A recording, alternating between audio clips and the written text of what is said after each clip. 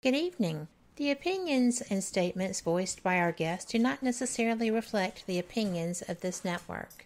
Enjoy the shows. You are listening to WBHM Digital Broadcasting, the best in paranormal talk only on Paranormal Experience Radio. Broadcasting live out of Birmingham, Alabama.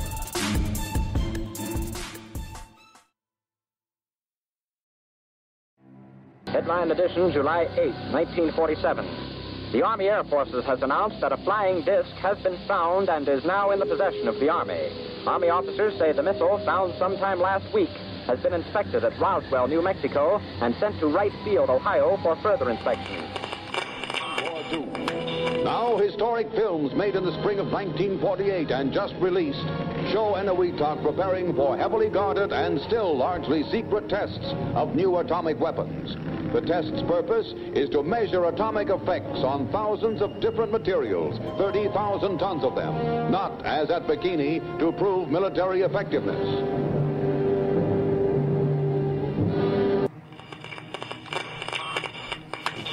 San Francisco police say that 9 persons have been arrested in a narcotics raid on the headquarters of the Grateful Dead, a widely popular singing group.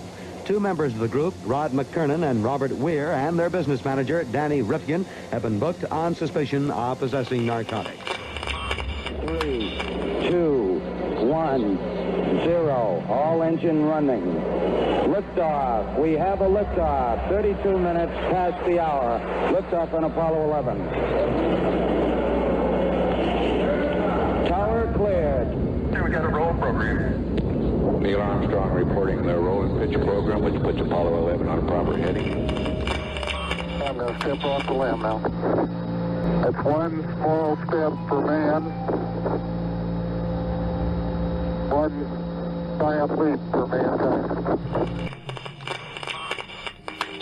Well, strange lights are causing a viral buzz on YouTube. Could we have caught extraterrestrial activity on a recent newscast? Brandon Arroyo investigates. As the newscast ended, the controversy began back on September 26th. What is that light shining in the back of the dark night sky?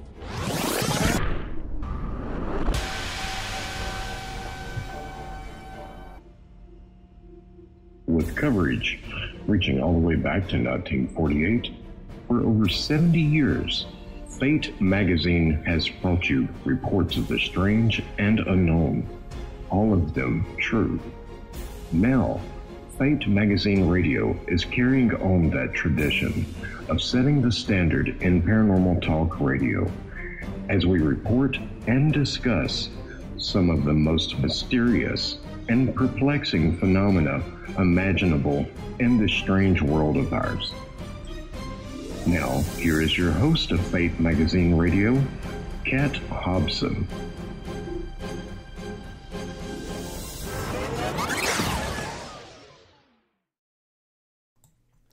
Good evening. Welcome to WBHM Digital Broadcasting out of Birmingham, Alabama.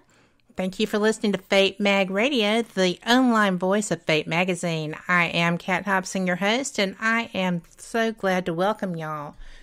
I don't want to start tonight's show without first acknowledging tomorrow.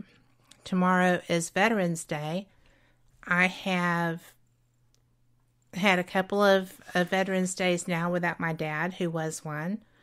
I am so thankful for everyone who has served, and I totally respect every person who had the willingness to put on that uniform, go out and face uncertainty, and still did it with grace and aplomb and came home. And if you were a Vietnam veteran, I am so sorry with how you were treated, but I love you. So thank you very much for your service, every single one of you. And go take advantage if those people are going to feed you. I know that everybody at the restaurant industry wants to do that. You let them. You earned it, and they appreciate you too. That being said, what a show tonight. I mean to tell you, this is going to be amazing. I was in Phoenix at the International UFO Congress, and I heard a voice that sounded rather like mine. That was unexpected. I knew he was going to be there because I'd been talking to him online. I went and found him and his beautiful bride, Waynette, and we got to be talking and friends, and I'm so glad that he is here tonight. I'm talking, of course, about Calvin Parker. Calvin was one of the experiencers in the Pascagoula alien abduction case, October 11th of 1973. I am thrilled to have him here. I find his story so interesting, and I have got something I haven't told him yet, but it's not a big deal, but it was to me. But let's bring you on, Calvin. Are you here? I'm here and ready to go. Thank you. Me too. First of all, thank you for joining me. I appreciate it. I know everybody and their brother is wanting to talk to you right now. It's been a busy year. You know, the first book, when it came out, I didn't really expect it to sell or anything, but I was on the go all the time. And I've had to put my life on hold. Yes. Well, you travel so much. I mean, you've been to all these conferences. I hated that I missed you at Ozark Mountain, but I wasn't quite well enough to get there yet. And I'm so glad that I finally got to catch up with you in Phoenix. I enjoyed the Ozarks too. That's a beautiful place up there. Yes, it is, and that is a fantastic conference. If I'm not mistaken, that was their 32nd. This year is going to be their 33rd. It is, and they sent me an invitation to come this year, and I had to decline it because of health right now. I'm having a few little issues, and about to get them straightened out, though. Cool beans. Well, I relate. But you're right. The drive's a little scary going there, but it's well worth it once you get there. That is like a family get-together. Kind of neat. And it's nice, but the biggest thing about it, I get motion sick in a car sometime. And oh, my gosh, that drive from you look at yourself going around a curve sometime. I look down and it's 2,000 or 3,000 foot to the ground. With no guardrail. Right. Yes. That was my first time driving in conditions like that, and that kind of surprised me, too. I didn't get sick, but I got awful nervous. I let Juanette drive till she scared me, then I drove home. Well, there you go. That's kind of the way we do things in this house, too. So, it works. Well, what was the first con that you were invited to last year? What did you actually get to experience? Well, I went to McAllen, Texas, to Nick Torres's conference, and then I went on the Travel Channel in that UFO contact thing, and I have to say I was impressed with the way that turned out, because I flew up there one day, we filmed one day, and then I flew back. But it took them something like 4 or 5 months to edit this program. And they recently called and wanted me to come back. But I was really impressed with the way they did things. And gosh, I can't remember all the shows that I've been on. Now, there's one that called the other day who want me to come to New York and film something. It's I forget what it is. I got so much going on. It's just hard to remember. I have to write it down, then I still forget it. I feel you on that. New York might be kind of fun. Have y'all been up there? Well, I have. Juanette don't like to travel to places like that. She did loosen up last year and start traveling some with me. And actually, we've never had vacations or anything. And this has been a great opportunity. Most of the time, they'll pay my way to go, and they give me a little speaking thing there, and I take that and buy her a plane ticket. But she don't like to travel that much, and I'm getting where I don't like to travel. It wears on you after a bit. Beg your pardon? It wears on you after a bit. You get does. to where you don't know if you're winding your watch or scratching your head, or vice versa. Well, these airplanes is getting so small, and you stay cramped up in them, and these airports are so big. I know when we went to Laughlin, Nevada, we missed a flight out there because we just didn't have enough time to get to another gate. And it was an act of Congress to get that plane ticket rescheduled. We had to go standby then. Mm-hmm. And she don't like traveling by herself, and they had us booked on different flights and all that. So I just waited there till they got us all on the same flight. We did the only thing you could do. They had a slot machine there and a coffee Starbucks, so we enjoyed the slot machine and the Starbucks for a little while. Oh gosh. Well, that's a stinker. But at least they had the slot machines, right? That's odd that happened in Vegas. And and the sad part about it, at the airport, when they call you to get on a plane, you have to get on it. I put $20 in there, and the first pull I hit $300 or $400. Well, they was calling the plane to board, and I couldn't find the lady to cash it out. I just handed the ticket over to somebody that looked like they might need it. Told them to find them and cash it in. Oh my goodness. That was awful kind of you. Well, that doesn't surprise me, Annie. You seem to be. Well, thank you. I try to be good to people. But if I could have cashed it in, I had to say I would have probably put it in my pocket. I understand. I do understand. Sometimes it is just difficult. So, what on earth, after all that time, well, it's not really all that time, but when you decided to come forward, you had kind of gone into the background a little bit and just let your co-abductee, Charlie Higgs, good heavens, let Charlie come forward and do the telling of this story while you just kind of backed away from it seemed like. And then you just started coming back. So, well, what caused that? I didn't want the publicity. Back in 73, people would think you're an idiot if you told them this story. They'd think you was crazy.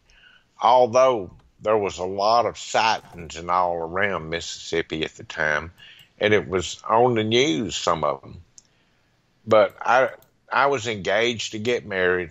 I got engaged in, this happened in October. I was engaged a little bit before that, going to get married in November. Well, her daddy would think I was an idiot, and her whole family would. So that was one reason, because I didn't want to put my family through all this. Right. So Charlie and I just kind of agreed that I'd stay in the background and out of it. But I didn't realize he was going to break the story. And after he broke it, I figured maybe a week or two, this would all be history. But it followed me for 45 years. I couldn't get away from the media. Every time I'd go somewhere and they found out who I was, they would start asking questions. Then the media would change the story. And if you're going to, this story's bizarre enough like it is. You don't have to change it to make it any better than, or make it more bizarre than what it is.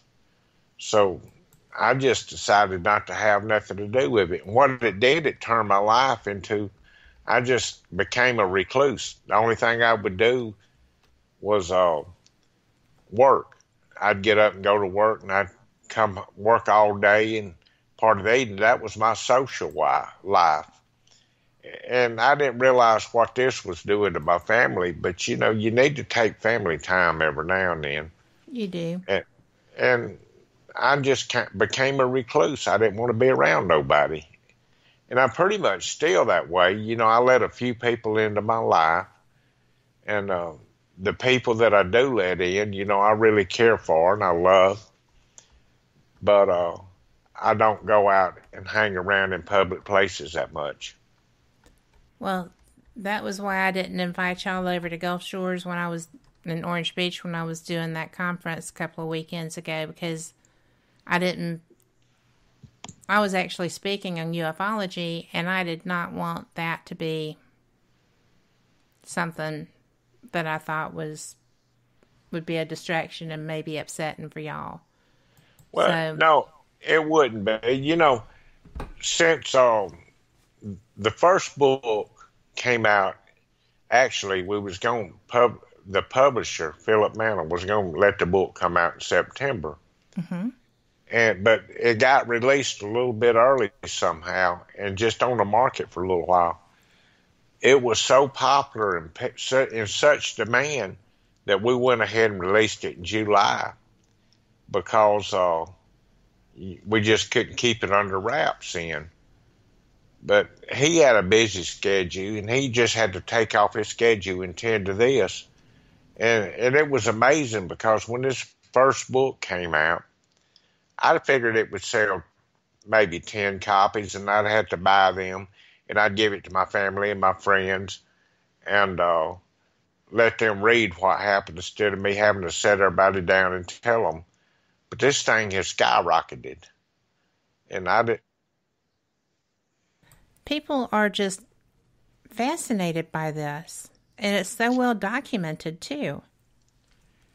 I have to say one thing, and that is the publisher that put the documentation together. Philip Mantle, I couldn't ask for a better publisher or a better friend. I've never met him face to face because he's in the UK. And the way that all this came about was me and my wife had went to a funeral. One of her neighbors had passed away. Well, we actually went to the wake, and I signed a register.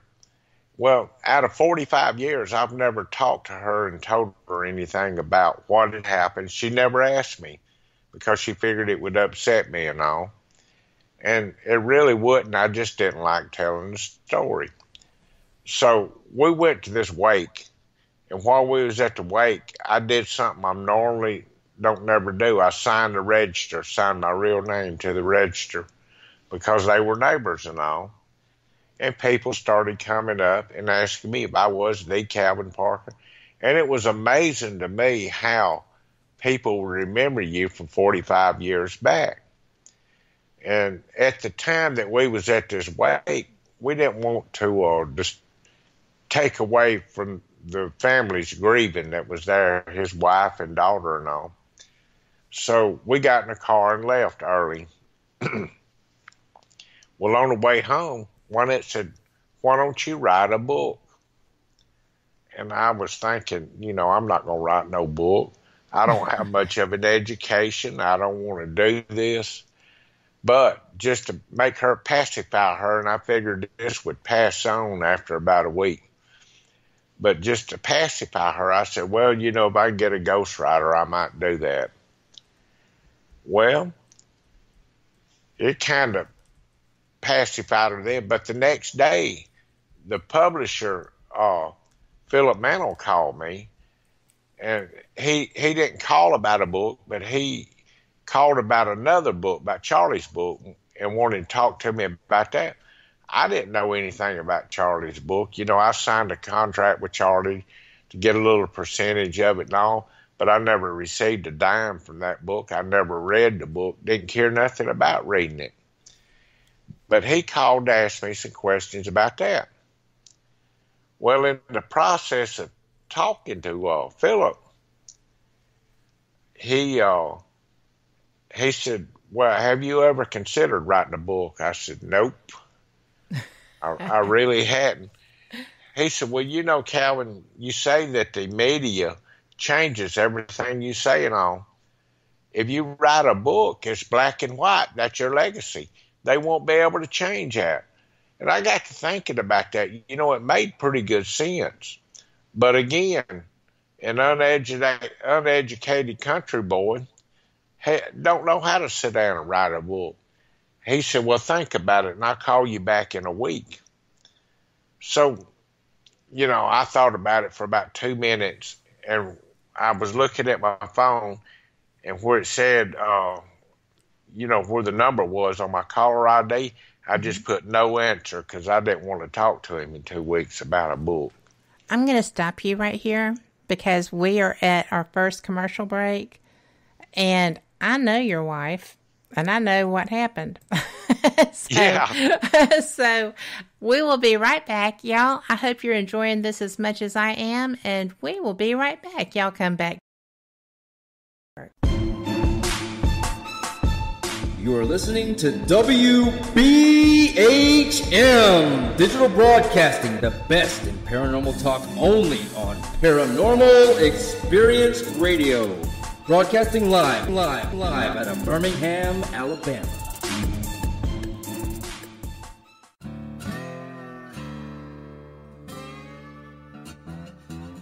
Oh, come on. I'm Southern, but... Nope. That'll do. Hello. I am Kat Hobson, host of Paranormal Experience here on WBHM Digital Broadcasting out of Birmingham, Alabama. I enjoy having guests from all areas of the paranormal, from ghosts to ufology to cryptids and beyond. You'll find some of the best researchers in their fields bringing you some great information. Join me on Wednesday nights from 8 to 10 p. Eastern here on WBHM Digital Broadcasting. To the believer, the evidence is overwhelming. To the skeptic, there will never be enough. Hello, everyone. Join Kevin and Jennifer Malik, the host of Paraversal Universe, every Friday here on WBHM Digital Broadcasting.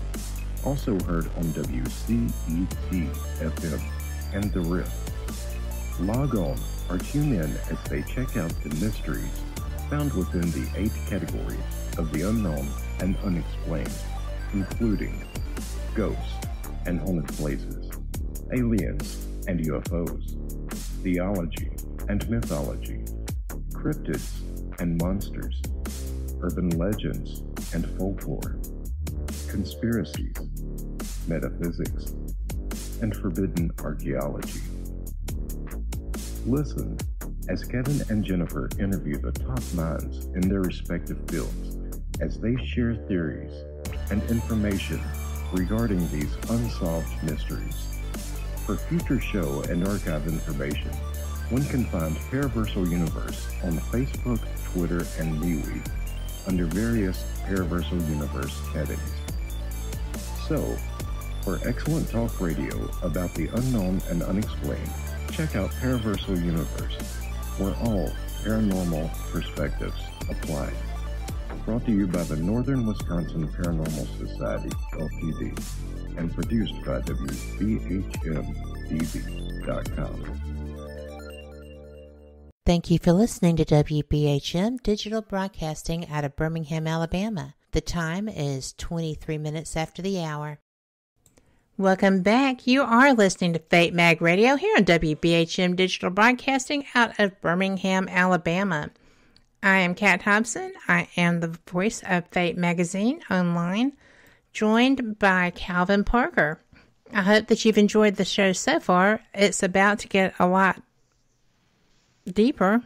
And Calvin, I do apologize for interrupting you. We were where you had blocked out Philip and decided you were not going to do this at all. Yeah, in my mind, this would have passed on after a little while. But I was at the boat landing one day when he was supposed to call. He called exactly when he was supposed to a week later. And my phone was ringing. Well, I didn't know if it was something wrong at home or what it was, and I was busy loading the boat. And I had no answer on the phone, but I didn't look at my caller ID, and it was Philip. Well, I didn't want to be rude to the man because, we agreed to call. And that's when we first started talking about the book. He said, well, have you thought about the book? And I wanted to say, why, heck no, I hadn't thought about the book, not going to. But then he started talking, and Wynette was pushing on the other end for me to do this. And I told Philip, I said, look, the only way that I would do a book is I don't want anything edited in this book. I don't want a period put where it's not supposed to be. I don't want a question mark. I don't want a misspelled word corrected. I want this book in my language, and that's good old redneck boy. Well, he agreed to that.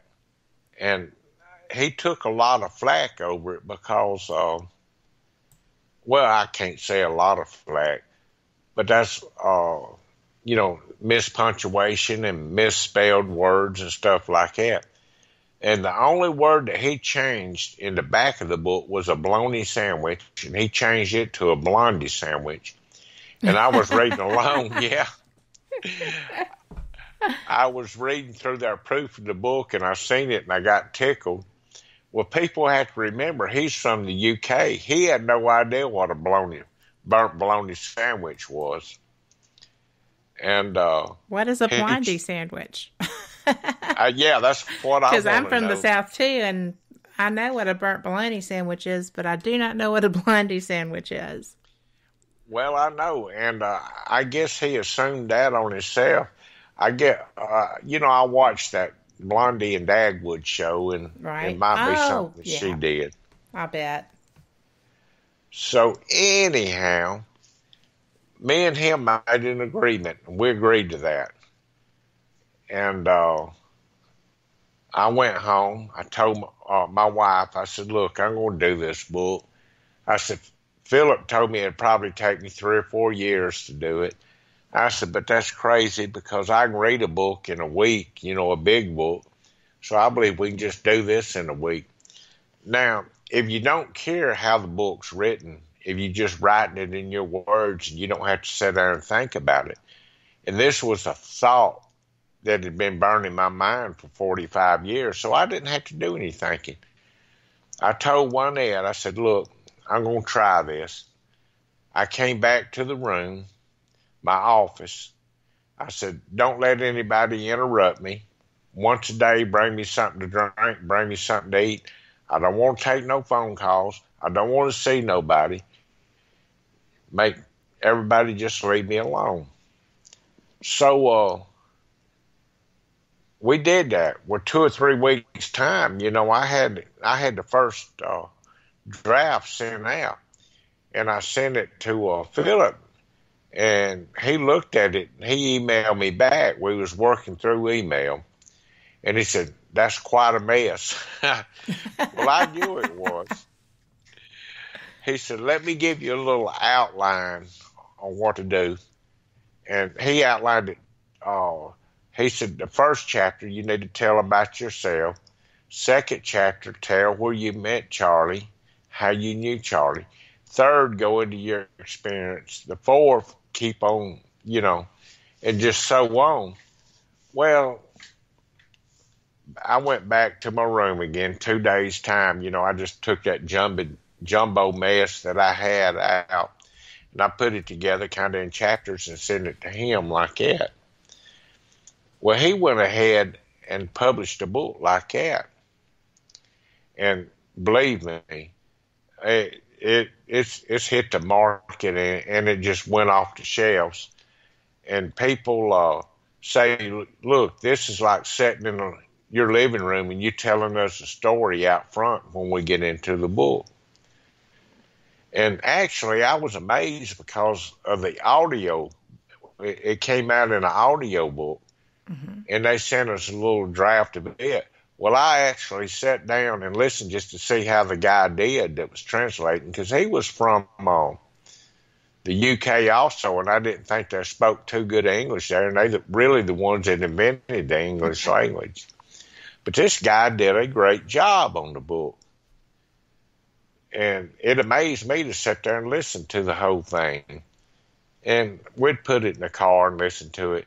You could put the words in it, and Philip added what he'd added to it. But you never really realize how it turns out until you sit back and just listen to the book. But the first book made a bestseller, and what it did, it brought everybody out of the woodworks, what I'd like to say, it brought new witnesses, new evidence, and we was just going to add to the first book a little bit. And by the time the second book was finished, it was as big as the first one. I think about 800 pages, or 4, 5, I don't know. And I don't know how sales is going on it. I don't keep up with it, but it must be pretty good. And the first book now is out in French, German, Portugal, Russian. It just keeps coming out. And it's really amazed me. Well, it is amazing because we're talking a 45-year-old experience that was out, it was discussed at one point. Your experience, and I'm going to tell you, I have talked to several people who have experienced abductions of different time periods and different type of beings and craft and such. You are one of 2 people I know who were not passive about what happened to you. No. You initially were because you felt like you had been drugged, if I'm not mistaken, but you did not remain passive. No, and but you're only one of 2 people that's ever told me that. Well, to me, it was like a crime. It's like somebody kicking in your front door and coming in there, dragging you out of your house, taking you to the van, and drugging you and giving you a physical. So it was just like a crime that I compare it to a home invasion. Mm-hmm. And if somebody did that and come in my door, I'm going to shoot them. There ain't no doubt in my mind about it. And, I love people. I love being around people, and I'm a Christian. But I'm not going to take no bull from them. Well, but as you shouldn't. I mean, I agree with you. What happened, I think that what happens often is perceived that way, but people are too afraid, or they're too numb, or they're just like, this cannot be happening. I am so not looking at this and experiencing this, and they just get isolated from their own experience, I think. Yeah, and with my experience, I wanted to isolate it. I didn't want to talk about it. I didn't want nobody talking to me about it. I didn't want to do all these, although through the years, WLOX would hunt me down and I'd give them a little interview, but it wasn't much of an interview. I'd just say, I don't know. And actually, I don't know what happened to me. When you get right down to the brass tacks of everything, we don't know where they're from, who they are, and what happened. And I can honestly say I'm on a quest now to get answers. And if I can get them 45 years later, then it should be some answers out there. So I can still say I don't know, but I am hunting. And that's one reason that I go to these conventions. Another reason, it's a free vacation. I can get my wife out, to be honest with you. Yeah. And I've never took time with her to take her out in public. And when we was in public, I would just not be me. I'd be somebody else. And was that when you were trying to kind of hide from the experience, or somebody coming up and bringing it up? It was. And, if somebody would come up and see me and ask me about something, I'd just say, well, I don't know who this guy is. And my family did a good job helping me hide everything. I've got a brother that I love so much, and he died of an aneurysm 2 years ago. I'm sorry. And he retired out of the service also. He was a veteran. And he had been on to me to write a book also. But he did it in a nice way. And I had never even sat down and talked to him about it. Like I say, I never told my wife, my friends, my family. Nobody knew about this experience until the book came out. And the book's been a blessing because when it came out, it released me to talk freely about it to them. And I see, well, maybe I'm not as big an idiot as everybody thought I was, or maybe I'm not crazy. The people in Jackson County here, well, I have to say the whole Mississippi Gulf Coast has accepted me so well and not ridiculed. I got another book signing coming up the 15th.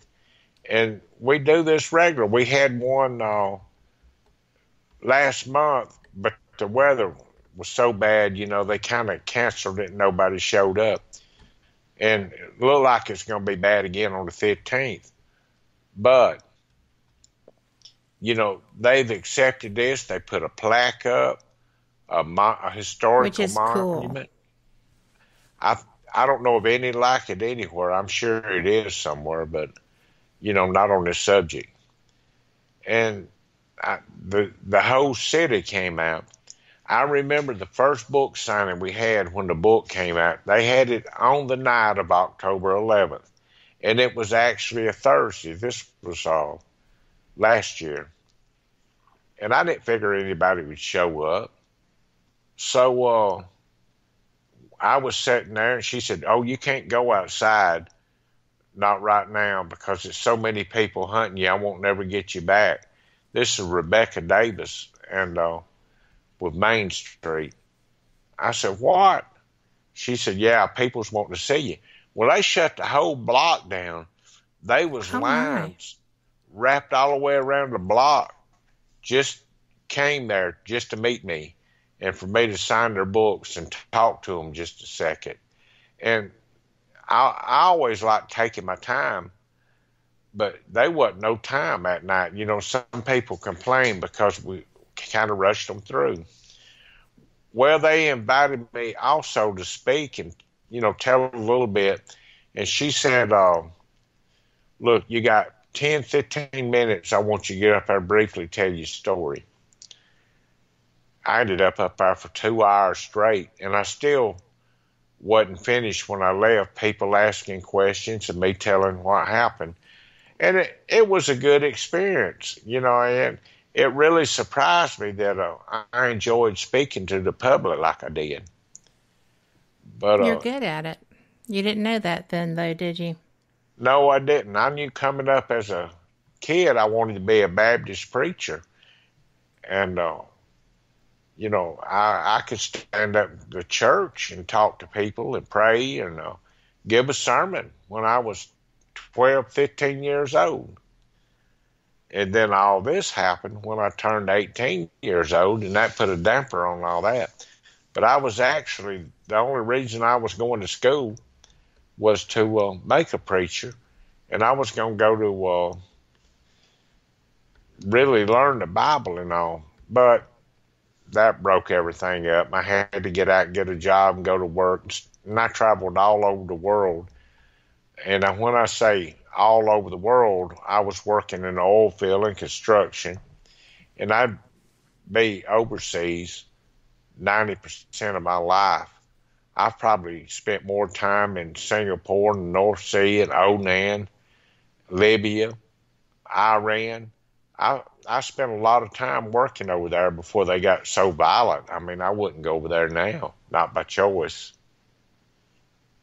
I agree. I don't think I would either. I have to tell you that we are getting a slew of questions in the chat room. So that's going to be coming up on you here in a little bit. Okay. But they are very much enjoying you sharing how you got to this point. I am so impressed with the fact that you enabled people to come forward to share their experiences that happened to them in that same time frame. And I'm going to tell you, I posted about it in the event, but you and I hadn't talked about it. I shared your experience as part of my ufology discussion. I had a couple of people that I thought were very credible abductees. You're one of them. I think that your story is not a story. I think that this is absolute truth. And I think that you're just great at getting this information out, and I'm glad that you finally came forward with your side of this, your experience of this. And because everybody experiences things. Charlie's and your experience, although you were both in the same situation, were very different because you're different people having the same experience. And this woman came up to me when I finished, and she was like, you know what, I am from Gulfport, and I saw craft that night. And I was like, how do you know it's that night? She said, because I wrote it in my diary. And I was like, wow, did you really? And she was like, yep. She said, because I've never had anything like that happen. And I've never had anything like that happen since. So, yeah, I did make a note of that. She said, and I remember when this happened. And it was so awful. But I don't know that they were the only abductees that night or in that period. And I'm sitting there thinking, okay, you have Eglin Air Force Base. You have NAS Pensacola. You have Keesler. You have the Coast Guards in Mobile and the New Orleans area. You've got all these places where something could be going up from. And nobody came forward to say that, there were aircraft out that night, trying to debunk your story. Not that I've been able to find. So, and when she said, oh, yeah, I saw that. It was just like, Jiminy Crickets. Would you look at that? And she wouldn't give me her name. And I was like, I know he would like to talk to you. And if you're not comfortable giving me your name, reach out to him. Because, there's a second book. But she was just absolutely, I've never had that happen. I wrote it in my diary. That's why I know when it was. Well, oh, wait a minute. We have to go to break. I'm so sorry. But hold that thought, okay? Okay. All right. And we will be right back, guys. Y'all come right back with us.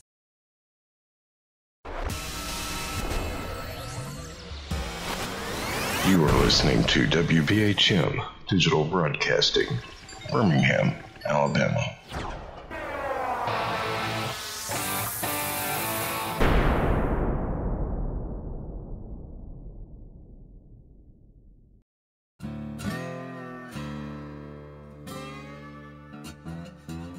Oh, come on. I'm Southern, but... Nope. That'll do. Hello. I am Kat Hobson, host of Paranormal Experience here on WBHM Digital Broadcasting out of Birmingham, Alabama. I enjoy having guests from all areas of the paranormal, from ghosts to ufology to cryptids and beyond. You'll find some of the best researchers in their fields bringing you some great information. Join me on Wednesday nights from 8 to 10 p. Eastern here on WBHM Digital Broadcasting.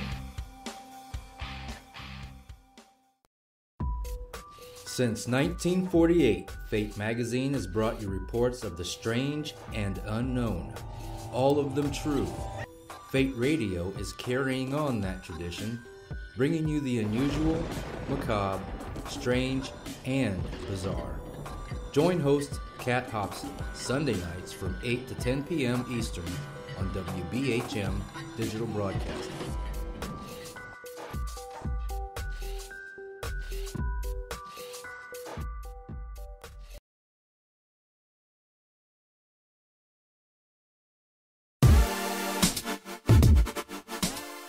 Listening to WBHM Digital Broadcasting, the best in paranormal talk, only on Paranormal Experienced Radio, broadcasting live out of Birmingham, Alabama. Thank you for listening to WBHM Digital Broadcasting out of Birmingham, Alabama. The time is 45 minutes after the hour. Welcome back. You are listening to Fate Mag Radio here on WBHM Digital Broadcasting out of Birmingham, Alabama. My guest tonight is Calvin Parker. And Calvin, Sherry and Walt in chat would like to know what actually happened, what your actual experience was. And I interrupted your train of thought. So if you'd like to continue with what you were saying, then we can move over to a description of your experience. Well, just either any way y'all want to work it. We can go into the experience, or my chain of thought stays interrupted anyway. Well, okay, we've got about 15 minutes before we go to the top of the hour break, so we can always pick it back up when we come back. Right. If we need to. So, yeah, why don't you go ahead and share with them what actually happened to you? Because I just realized we didn't discuss that. My apologies. Well, this actually started a couple of days before this event. And when I say that, I was working in the oil field, engaged to get married, and I was working 16 hours a day, 7 days a week. Well, I was hunting a job. Well, my father told me, call Charlie up. He's working at a shipyard down in Pascagoula, and maybe you can change jobs and you have some time off. So I called Charlie, and I went to work for the F.B. Walker and Son shipyard. Well, the first day I was there, the very first day, we got off work. He said, would you like to go fishing? I said, yeah, but I didn't bring any fishing equipment. Well, here in the South, he said, well, I have equipment, but that's a sacred thing, borrowing somebody's fishing equipment. Yes, it is. Yeah, they just soon give you a family member or something if you're going to do that. Well, I agreed to go. So we went to his house and picked up their equipment. And the first place we went, I don't know if most of the people don't know what a Sims is, or no Sim, what they call them. But they got a mouth the size of a giraffe, but you can't see them. And they sting when they get on you, and they come by thousands, not just one. So this was the first spot, and I just couldn't stand it, and he couldn't either. He said, well, let's go. I know another spot where I don't think they'd be as bad. It's at the old Shaw Peters shipyard up by Highway 90. And we went over there, and when we pulled in, I noticed there was no trespassing sign there, and there was debris. This was an abandoned shipyard. It had been out of business for a while. And I noticed there was debris laying all over the ground. I said, Charlie, they need to do a little better about picking up their own trash, He said, well, they're out of business, and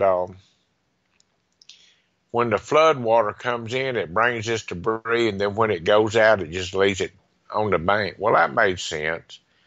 I said, now, how about this no trespassing sign? He said, well, just don't pay no attention to that. I fish here all the time. I said, okay, if I go to jail, you're going to get me out. He said, I will.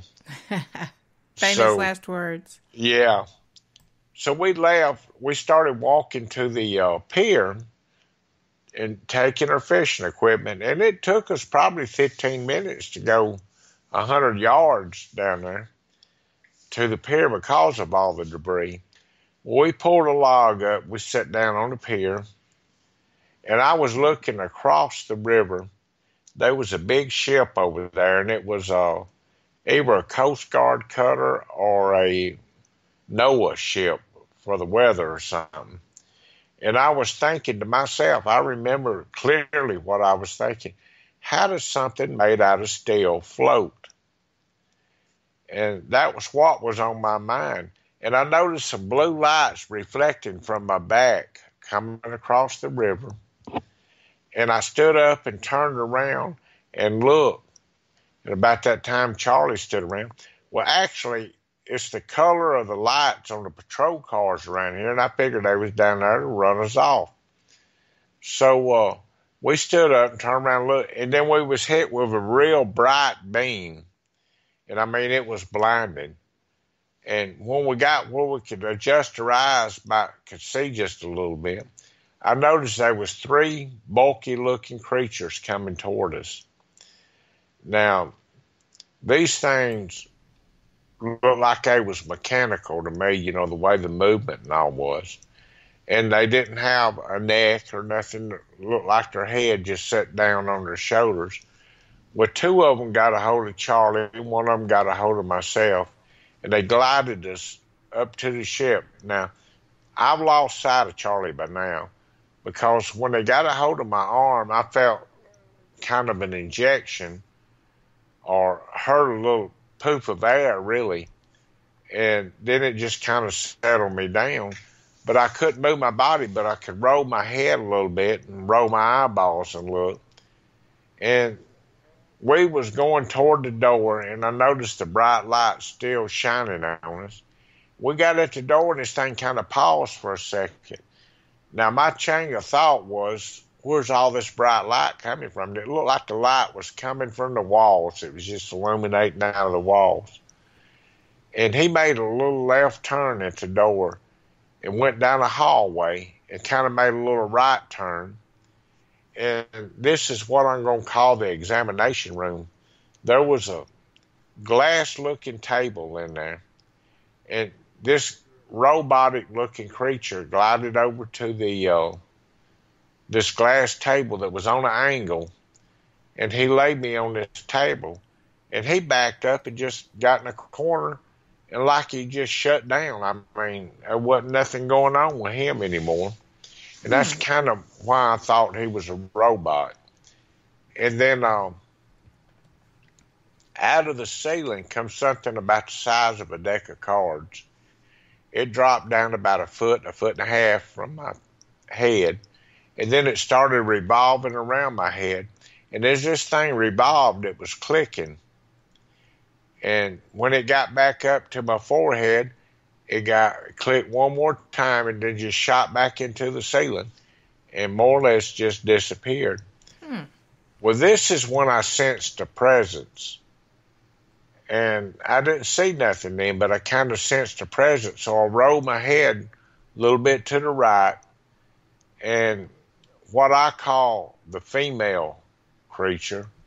Now, I don't know if it was female or not. I just sensed it was. And it's like a man can tell a woman and a woman can tell a man. And, you know, living down here on the coast and in New Orleans, you get that second sense about women, because you have a lot of men that dress like women down here. Well, I sensed this was a woman, and she was coming out toward me, and I didn't notice anything about her. She didn't really have no breast, and the only thing that I noticed was her hands. Her hands looked human. She looked human, but her 2 middle fingers was a little bit longer on each hand than what there was. When she first grabbed me by the cheek and pinched on it like your grandmother would, just feeling my skin, I guess. And I didn't have no sensation of any kind of feelings. And then all of a sudden, she took her left hand and she pushed down on my jaw and took her right hand with the 2 longer fingers and run them down my throat. And you got that little thing that hangs down in the back of your throat. Now, what it is, what the medical terms are for it or not, but I call it my little hang-me-down. She tried to come up with her fingers on the back side of that and go up in my nasal cavities. Well, I was choking. My nose started bleeding. I was choking. Well, she just stopped and pulled her fingers out of my throat. And telepathically, she said, "We're not going to harm you, hurt you." But she did that, and this was surprising to me. She did that in a southern slang, and as a female voice. I did not realize that. Oh, yeah. It was just like... It was like trying to comfort you. Yeah. And I figured that they probably studied the language and the people and everything before they had come down. But it was just like a little redneck girl you might have met in a bar or something, talking to you. And that made me feel a little better, but all through the years, it may throw doubts in the back of my mind, too. I could see that. But she said, we're not going to harm you. And she kind of backed up out of the way and made a mumbling noise. And I described this noise. If you ever been in the South, and I know you live down here, that an alligator's mating call in the spring, when they come out with that, that's kind of what it sounded like. And it just carried all over. And all of a sudden... That's an odd sound for her to be using. Yeah, and that was surprising to me also.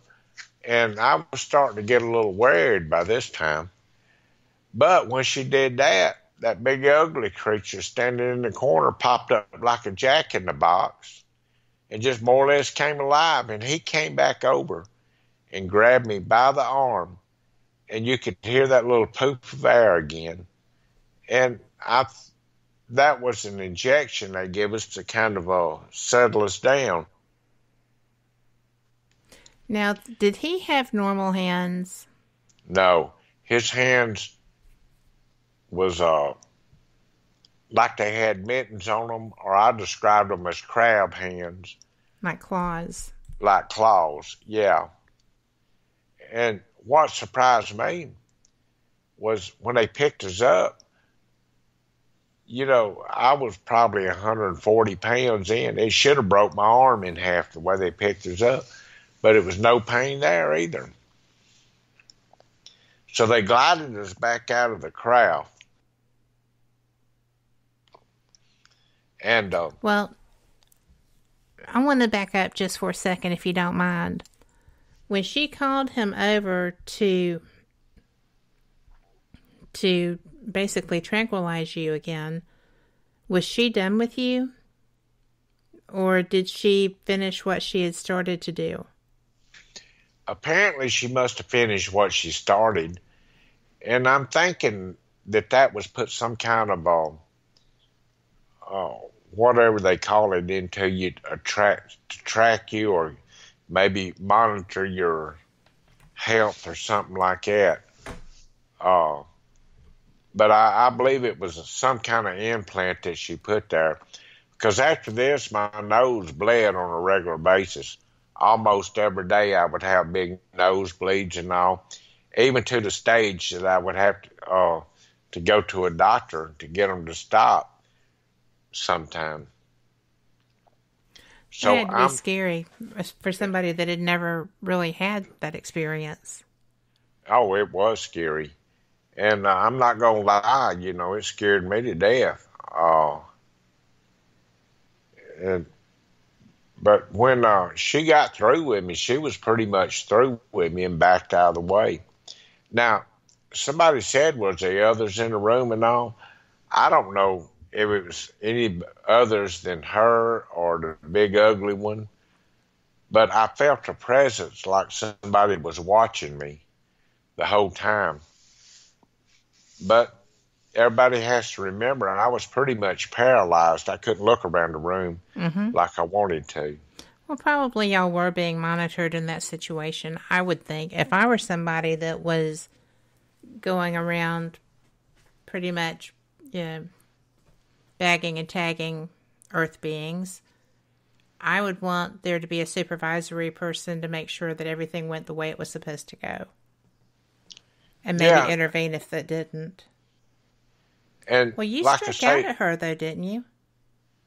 Yeah, now this was in 93. Oh, well, we'll get to that. Because that was another one of the questions in chat. But, so, when you got out of the craft in 73, big guy just grabbed you and took you back. He'd come over, he'd pick me up by the arm again and took me back out to the river, facing the river, almost to the same spot he picked me up. and I was facing the river with my arms outstretched. And that's when I heard Charlie calling my name. He said, "Calvin, Calvin, you okay, son?" And I thought, well, heck no, I'm not okay. You know, I've been No. yeah, I've got, my physical and all over with here, abducted. At the time, I didn't know that I was really abducted. I didn't know what had happened. But just putting two and two together, the only thing you can go on is the facts. And that's when I decided, 45 years later, that I was abducted that time. So, anyhow, they put us out by the river, and Charlie and I sat down, and we agreed at the time not to tell nobody nothing. I thought, well, we made our way back to the car. I got to the car. We didn't get in no big hurry. I'm going to stop you because this is about to get intense and very detail-oriented, and we have to take a break. So, everyone who's listening, I promise, Calvin will be bringing you this, and you will not believe what they did. It was the most intelligent thing I've ever heard of a person in this situation doing. I wouldn't have thought of it. But anyway, we'll be right back. I hope you are too. This is our top of the hour news break. It's a great time to go and stretch those legs, fill those mugs, coffee, beer, wine glass, Coca-Cola, whatever floats your boat. But we'll be right back. Thank you for being here, and I look forward to the rest of the show, and I know you are too.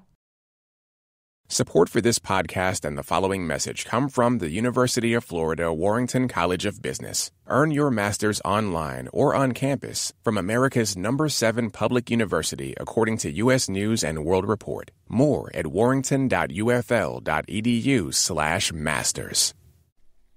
Live from NPR News in Washington, I'm Janine Herbst. Evo Morales has resigned as president of Bolivia after nearly 14 years in office.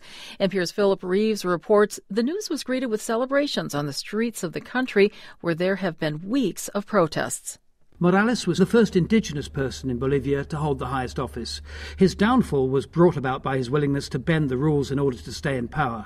Last month he declared victory in an election that's now been found by the Organization of American States to be riddled with flaws.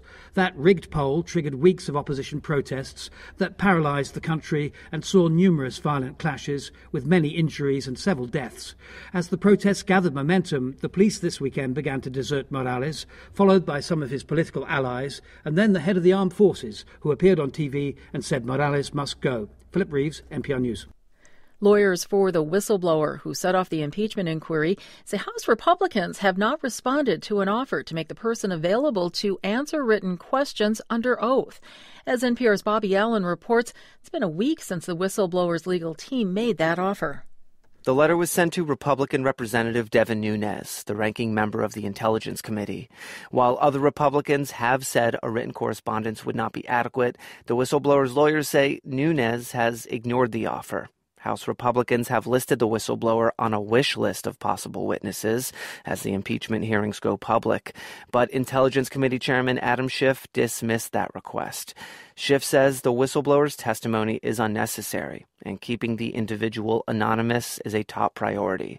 President Trump, meanwhile, continues to call for the whistleblower to be unmasked, despite objections from government accountability advocates who say that could discourage future whistleblowers from stepping forward. Bobby Allen, NPR News, Washington.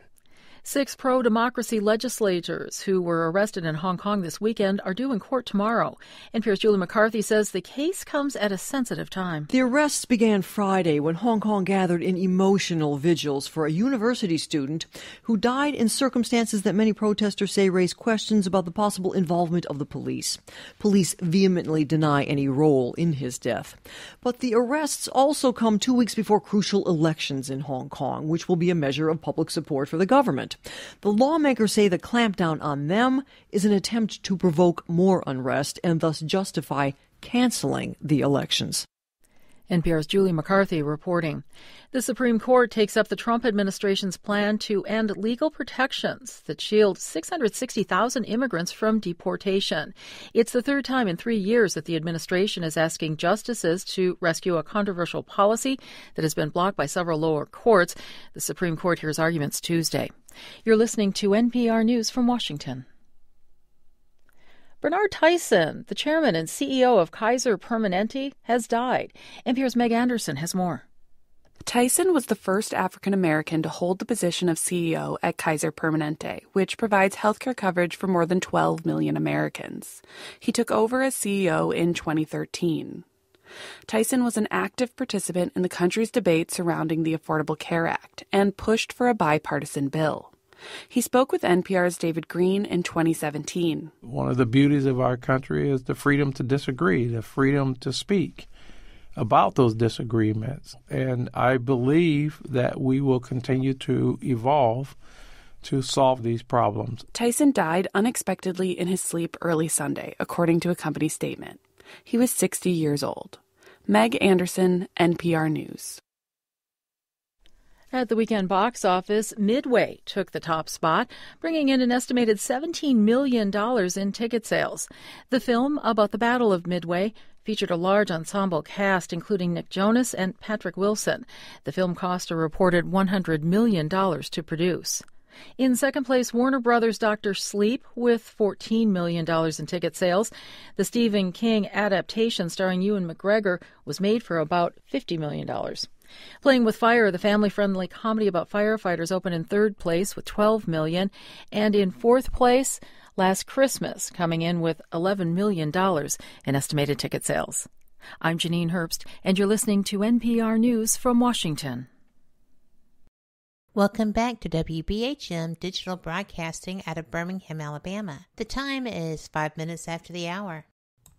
Welcome back. You are listening to Fate Magazine Radio here on Paranormal Experience Radio, WBHM Digital Broadcasting out of Birmingham, Alabama.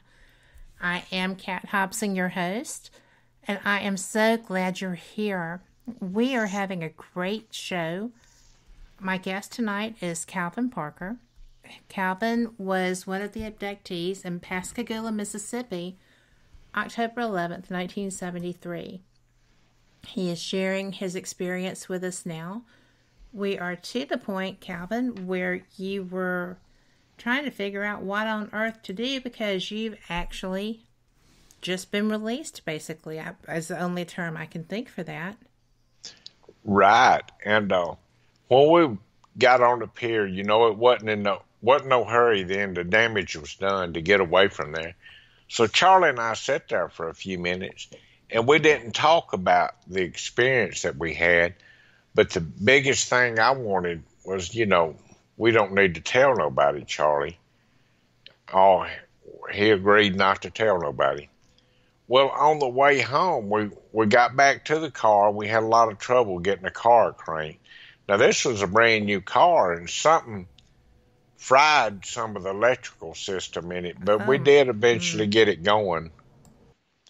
And, well, spark plug wires have graphite in them, and the graphite in the wires was eat out in some of the spark plugs. So we got the car going, and on the way home, I thought we was going home, there was a curb store. Well, everybody got to keep in mind, back in the 70s, nobody had cell phones. They was too expensive. There wasn't social media. The only thing we had was an old pay phone that we could stop and use. So Charlie said, pull over there. I need to make a phone call. Well, we had to hunt a dime to put in the phone, and he got out. I thought he was going to call his wife and tell her we was on the way home or we was late. And he made a call, and he come back, and he said, they told me to call the local authorities. I said, who told you to call the local authorities? He said, Keesler Air Force Base. I tried to call and talk to them, and they wanted me to call the local authorities. So, holy wow. Yeah. I did not know he called Keesler. I had forgotten. Yeah, he did, because I guess at the time, Project Blue Book, they had just abandoned that in the 60s. And that wasn't too long after, just a few years that they abandoned it. Well, he hunted another dime, and he went and called the local authorities, and they told us to stay right there, that they would be there in just a minute.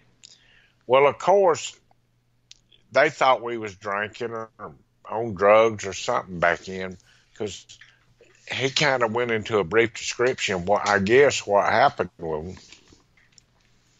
Well, they was good to the word, and they told us not to leave, just stay there. Well, here come a patrol car up in just a minute. Well, they got out, and instead of going over on his side of the car and talking to him, I was the one driving. So they took me out of the car, and they shined a little flashlight in my eyes, told me to follow the flashlight with my eyes. And they said, we need to see your driver's license. So I showed them my driver's license. They said, now, I want you to stand on one foot, one leg, bend your head back, close your eyes, touch your nose, jump up and down and count from 100 backwards. I said, I'd go to jail on the spot. Yeah. I said, hell, man, I couldn't do that if I was sober, much less drinking. But I went ahead and I did what they asked me to. They said, well, you seem good enough to drive. Follow us to the sheriff department, which it was just across the bridge, just a few minutes. They never would, if they had thought I'd been drinking, they never would let me drive to the sheriff department. We got to the sheriff department, and they did another little alcohol test and proved I hadn't been drinking. Well, they took Charlie into a room and was interrogating him. They took me into a different room, interrogating me. Then when they got through, they put us in a room together. Well, we didn't know there was a tape recorder hid in this room, and they was monitoring our conversations that Charlie and I was having private, and they thought that we would laugh about it or say it was a hoax or something. But you so did not. No.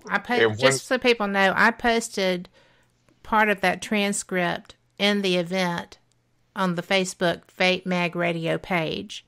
So you can go and read in detail what was recorded of them.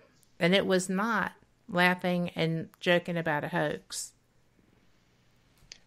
By this time, I was scared anyway. Well, the sheriff, Fred Diamond, came into the room.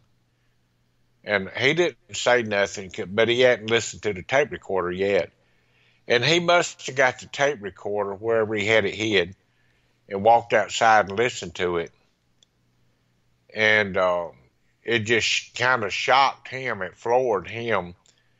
And he called us up. He said, look, I want to talk to y'all tomorrow. I need to see you again tomorrow.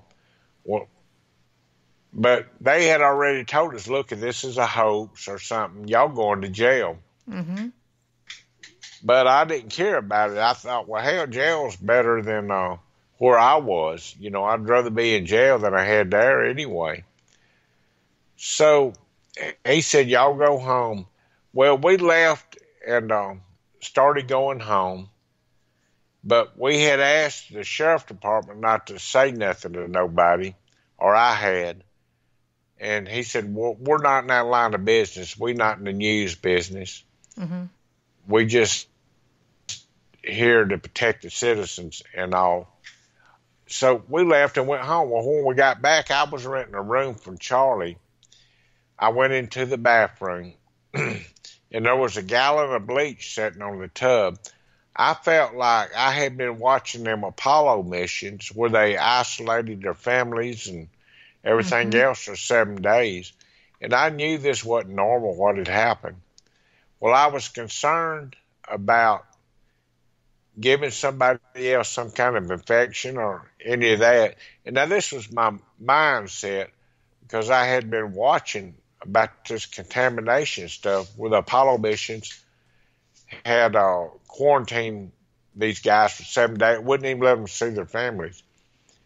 I pulled all my clothes off, my shoes, everything, put them in a paper bag that was there in my room that I had used to move some of my stuff in there with. I got in the shower, and I poured this gallon of bleach over my head because I remembered my mom used to wash me with bleach to get rid of poison ivy or anything else that might ail, because that was just the old timing way.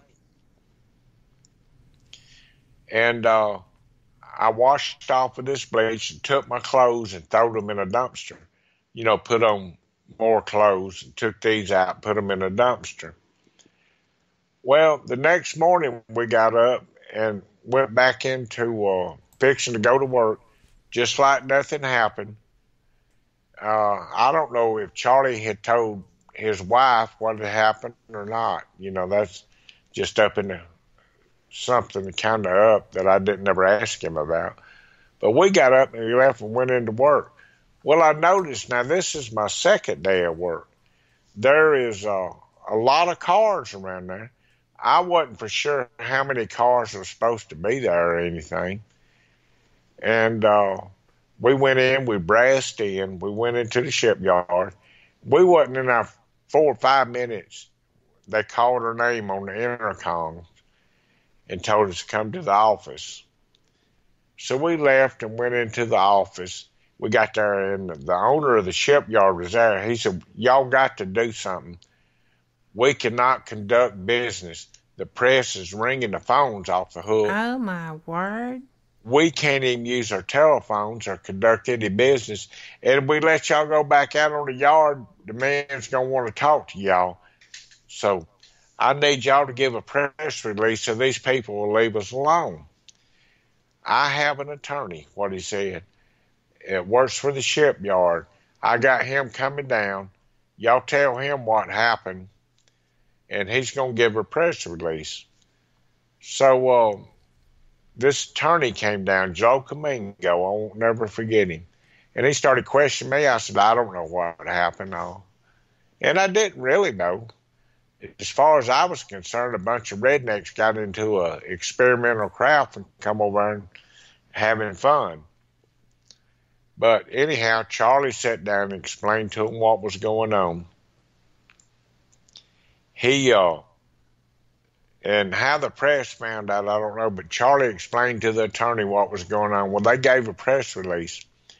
By that time, the sheriff, the big sheriff, Fred Diamond, and one of his chief deputies showed up. And I had expressed to him the night before my concern about giving some kind of virus or bacteria infection or something to somebody. Well, he came down and he said, look, we need to take you to the hospital and get y'all checked out. He loaded us up in his patrol car. We left and went to the Singing River Hospital and seen Dr. Bosco, and they did blood work. They did all kind of special exams. They examined our arm when we got that shot, or what I thought was a shot. Mm-hmm. And he said, I believe y'all okay. Now y'all need to go get checked for radiation. And they had made arrangements to go to Keesler Air Force Base to get checked for radiation. They put us back in the patrol car, and we left there and we went into Keesler Air Force Base, and they just let us come right on in the gate. They had an escort there, and they escorted us all the way to the back of the base. And we got there, there was 5 or 6 guys on the little loading ramp. They had hazmat suits on. Didn't you think this is weird? I mean, did you at the time realize how strange it was that the Air Force was actually fine with bringing a couple of guys that had been out fishing illegally with, posted property in to do all this stuff? I mean, Keesler is a fairly tightly secured base. I've been there. And that is too weird. Well, and cool, but weird. Yeah. To me, they had to know something went on. Where were they? Yeah. But let me ask you this. we've got 30 seconds until our next break. You want to go ahead and take it so we can get it behind us? Yeah, let's do that. All right, we'll be right back, guys, and then we'll be able to get this continued and a couple of other questions.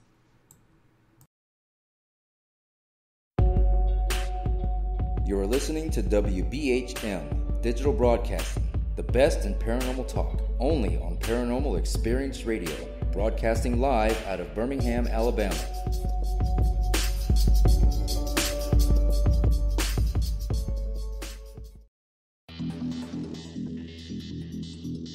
Several U.S. presidents are on record talking about the UFO mystery. Yeah, Presidents Jimmy Carter, Ronald Reagan both had UFO sightings of their own, but the current presidential campaign might be the first in which UFO disclosure has been championed by a major party candidate. DIA, CIA, it moves around, is operating a program to train psychic spies to spy and use their powers against Russia. John Ronson writes about this in The Men Who Stare at Goats. The first known sighting of a ghost took place right after Abraham Lincoln was assassinated in the late 1860s during the administration of Ulysses Grant. Project Paperclip, Clinton releases it all in 1998.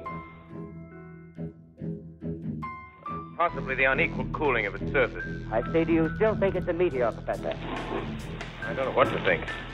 The metal casing is definitely extraterrestrial. It's a place where UFO hunters and scientists gather to examine paranormal activity in the region. Some of the documents, this is bringing Nazi scientists into the United States to work here. So we fought against the Nazis, and it's not, this again is not a revelation. As early as 1947, 1946, we knew some of this, right? On the paranormal, will we see U.S. President Barack Obama's foreign policy go intergalactic in a quest for gold stolen by aliens? We'll tell you at least how the White House responded to claims the chief executive has been teleporting to Mars. So let's get to today's Capitol account. UFOs, hauntings, psychic abilities, conspiracy, ESP, cryptozoology. There are many things that remain unexplained in the inexplicable world around us, and we're talking about them here, looking for answers on WBHM Digital Broadcasting, Birmingham, Alabama. The truth is out there.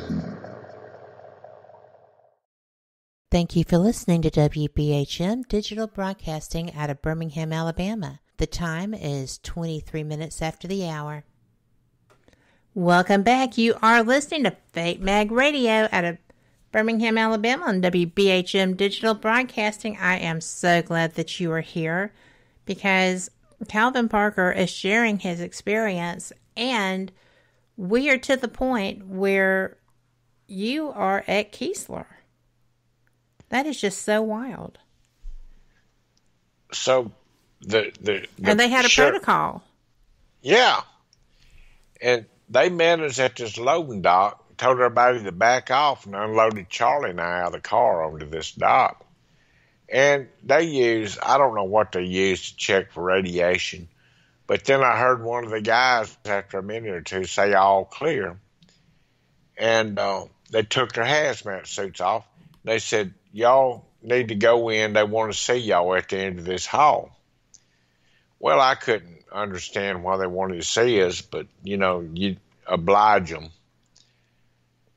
So we walked through a door, and it seemed like that's the longest hallway I've ever walked down in my life.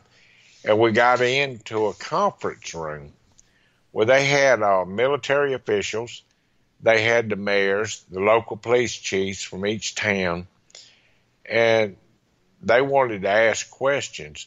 Well, I answered a few questions in because of all the brass around, the badges around and all that. And I could understand them worried about some kind of invasion going on. Well, then when they got through, they was just as nice as they could be. You know, they didn't get out of hand or anything. They said, well, y'all can go. So we went back out and got in a patrol car and was on the way back to the shipyard when they got a call. The sheriff got a call on the radio, told us to come in. There's somebody there wanted to see us. Well, little did I know, I didn't know who Dr. Heineck was and Dr. Harder was. Oh, really? They were there? But already. Now, how they got back there that fast, I don't know. Matter of fact, I asked his son at the convention if he knew how he got there that fast. And he said, well, he had to be in the area or something. But even nowadays, if you was through TSA and all, you got on a plane, you still couldn't fly from California down here that fast. But anyhow, Dr. Heineck and them was already there. Well, they took us into a room. They put Charlie, went to see Dr. Harder. I was with Dr. Heineck first. And Dr. Heineck just asked simple old questions. You know, he made me feel pretty comfortable around him, except for the stare that he gave. And for the people that don't know, Dr. Heineck was over Project Blue Book. Which was actually closed at this time. Right, which had shut down. And I didn't think he would have any business there, and I didn't know what the heck Project Blue Book was. But he interrogated us, and I wouldn't call it an interrogation, just to sit down and talk. And then Charlie and I changed places, and Charlie came in there and talked to Heineck. I went to see Harder. And when we got through, he said, well, I need to go out to where this happened.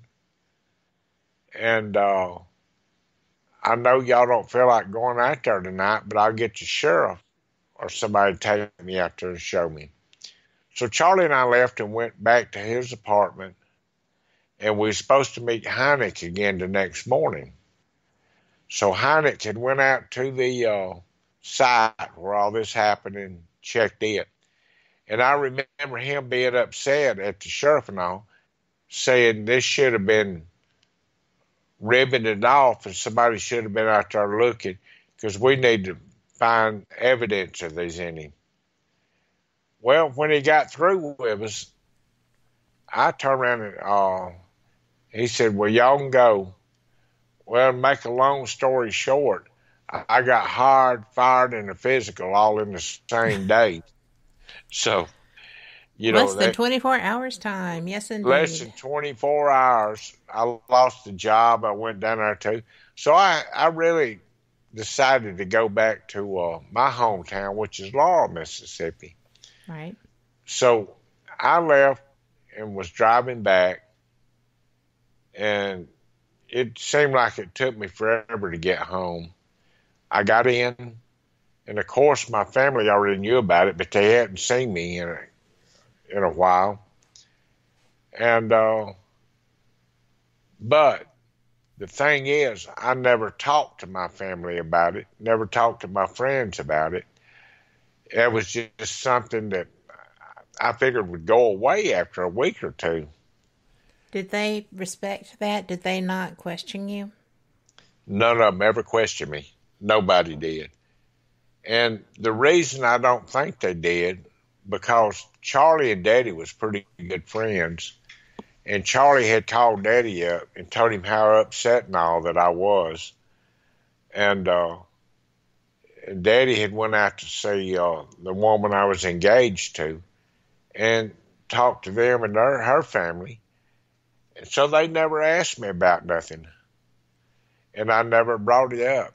But the only thing that was going on when I got home, the news media was there beating on my doors. Mm-hmm. Now, how they found me back in 73, off in the woods, kind of hid, I don't know. But they did. Well, I started out, I was going to be nice, give an interview, and talk just for a minute. But time they got it all changed up and all that, I said no more interviews or nothing unless it's with law enforcement. So that's kind of the way me and my wife left it. I started taking odd and end jobs, going here and going there. And, we was making a living. But I didn't want to talk about this to anybody. So it changed the whole cycle of my life. It went from me getting married and buying a house, having children, having grandchildren, and retiring and fishing. And that's the way I had my life planned out. But it changed everything.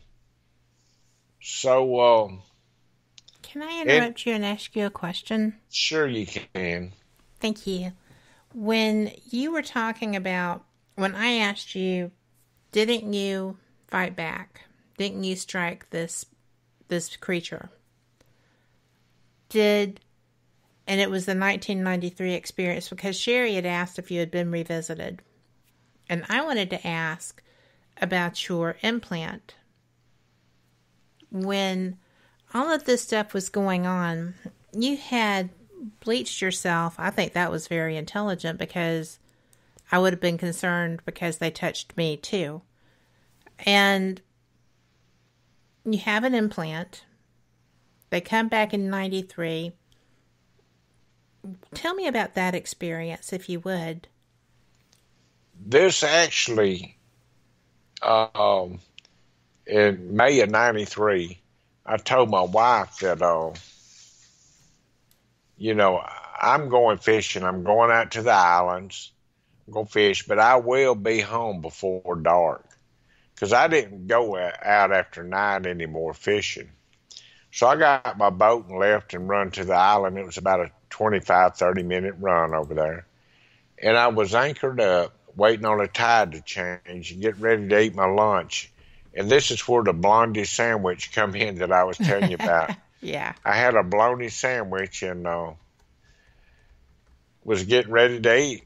Well, I noticed there was a cloud, a big cloud above, and I was laying there just looking at the cloud. I didn't realize what it was. And out of the cloud, you could see the bottom of something, and it just kind of pulled me up into it. It was just like you see in Star Trek, beam me up, Scotty, And it pulled me up, and what had happened when I got there, it was the same female alien. Now, this is 20 years later, or she appeared to be the same, and she didn't appear to be ages. And somebody asked me, well, I reckon she had on a mask or something, and she could have, some kind of costume, so she looked the same to me. And she had got me, and I was on the table, but she had me pushed up against the wall trying to get her fingers down up in my nasal cavities. And that's when I decided, look, I've had enough of this. I'm not putting up with it. I don't care if I live. I don't care if I die. But there's one thing I'm going to do. I'm going to have her as a testimony to what happened, because I'm fixing to grab her and wrap my arms around her neck and jump out the door if I can find the door. And when they find my body, I'm going to have her in my hands. We actually got into a physical fist fight, more or less there. I took and grabbed her by the neck, and I beat her head against the wall. And she was starting to bleed bad. She was bleeding black blood. It was coming from her eyes, her nose, or her head, out of her ears. Because I physically hurt her, but I couldn't find a door to get out of. And she summons the same robotic-looking creature to come over, and he grabbed me by the arm, and he injected me again with something where I couldn't fight back. And the next thing I knew, This started at about 11 o'clock in the day. I was supposed to be home by dark. Next thing I knew, I got up and it was dark. And I started going home in the boat. And it was 3 in the morning when I got to my truck and looked at the time. Holy wow. That's So, a good bit of lost time there. A lot of missing time. And the next morning, a friend of mine came over to the house and asked me what's going on. I said, well, look, I got all this time I can't account for and all, and told him about that. Well, he was actually a reporter for WXXB Channel 25, and he had been hunting me to do a story, and I would never give him a story, but we become pretty good friends. So he said, well, did you catch any fish? I said, I ain't caught the first fish. He reached over and opened the cooler up, and it was full of fish, and that was a big cooler. So they were giving you a cover story. Yeah, I guess. Well, makes as much sense as anything else that would have put fish there. Yeah. Right? That's just so weird. It did. That was odd right there. And he said, look, I know a man that deals with this. He's wrote a book on missing time. We need to go to Tampa, Florida. He's at a conference there speaking. And this guy was Bud Hopkins. Mm-hmm.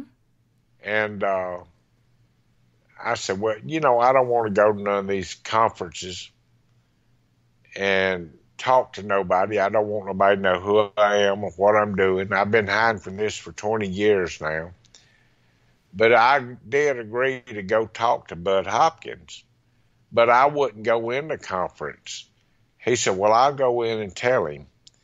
So they went inside the conference and told Bud who I was. He said, oh, I've been wanting to talk to him for a long time. Y'all please go to my room, and I'll meet y'all over there when I get through. Well, we went to Bud Hopkins' room. He gave us a key to it. And we waited on him, and it wasn't long. Bud showed up to the room, introduced himself, and he said, Calvin, please let me hypnotize you. I said, well, no, I don't want to be hypnotized and made to look like a fool. But I finally agreed to let Bud Hopkins hypnotize me. And I told Bud, I said, look, I don't want you putting anything in my head. I've seen these floor shows in Las Vegas. Like a chicken when you hear a sound or something. I understand. I'd have been thinking that too. I said, I've seen these floor shows in Las Vegas, and I've seen some of the stuff the crowd does. I said, number one, I don't believe I can be hypnotized. Number two, you don't put nothing in my head that ain't there. And don't you give me any suggestions. Right.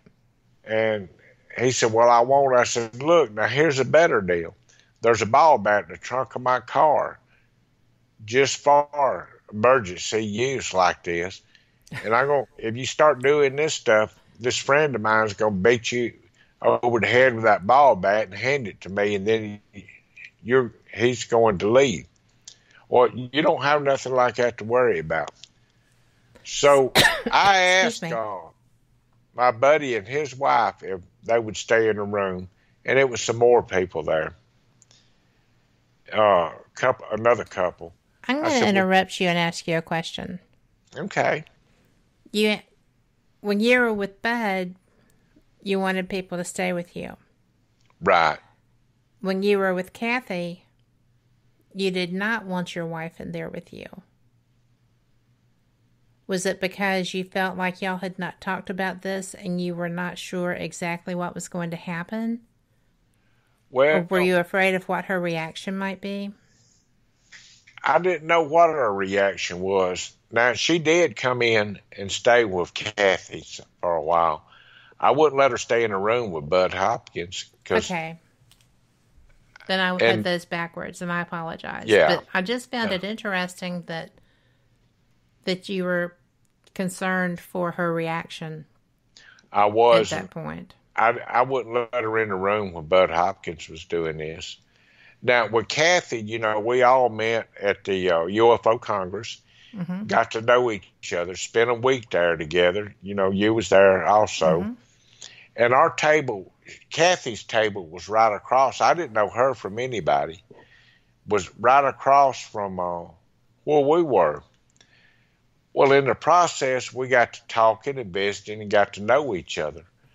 Well, I found out how educated she was with this subject. She even has a background in forensic science and all. Yes, she does. She is a brilliant woman and She an experiencer herself. Yeah, and I built a trust for her. And we are talking about Kathy Martin, who will be joining me in 2 weeks. So she's going to be coming on too.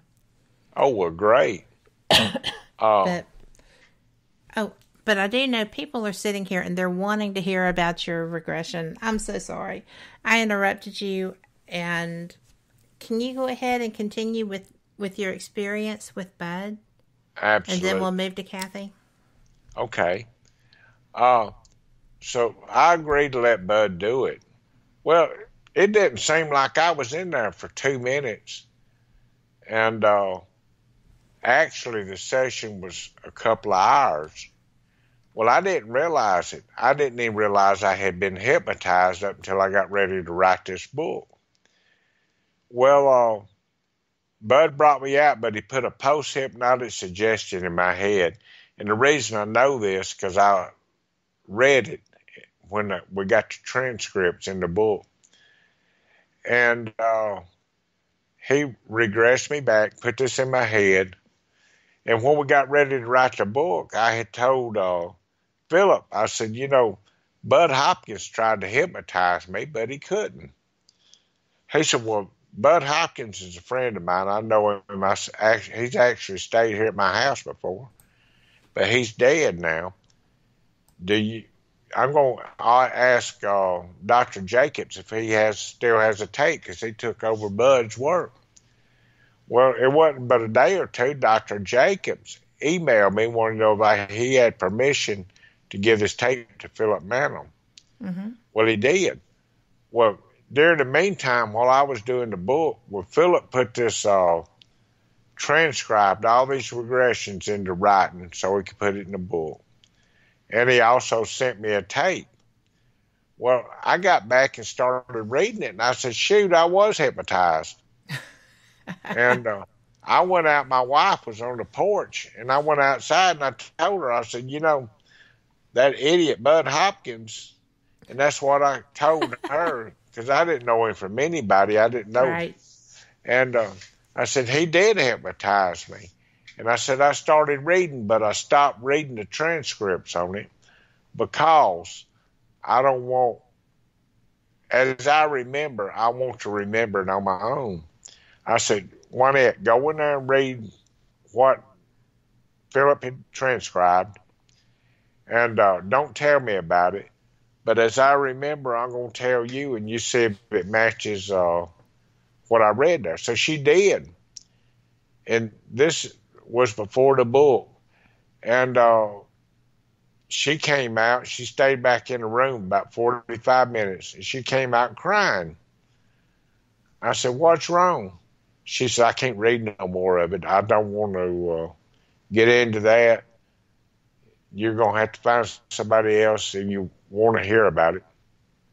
Okay, you need to give me about two minutes, and we'll be right back to go back into this. Everybody, I'm so sorry. We're going to have to take a break. We will be right back.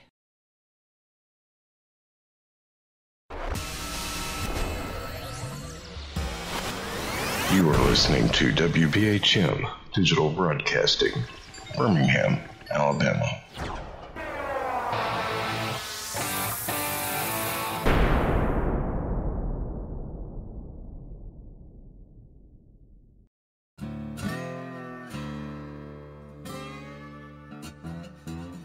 Oh, come on. I'm Southern, but... Nope. That'll do. Hello.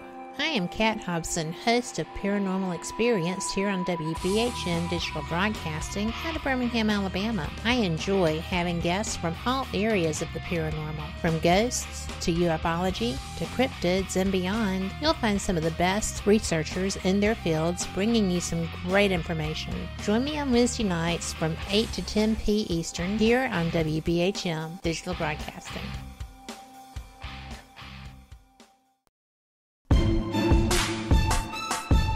You are listening to WBHM Digital Broadcasting, the best in paranormal talk only on Paranormal Experience Radio. Broadcasting live out of Birmingham, Alabama.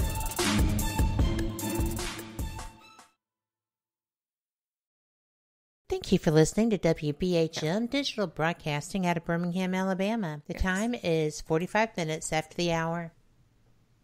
Welcome back. This is Fate Mag Radio and WBHM Digital Broadcasting out of Birmingham, Alabama, and my guest tonight is Calvin Parker.